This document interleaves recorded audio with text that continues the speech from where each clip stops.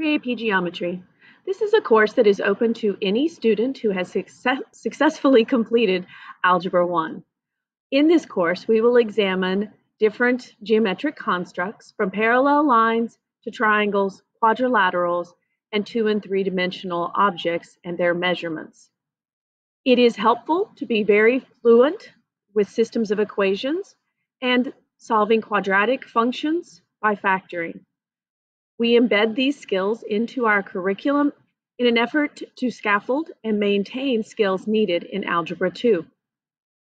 We also require that students work hard, that they are comfortable being given problems that they have not seen before and are willing to try and work with commitment.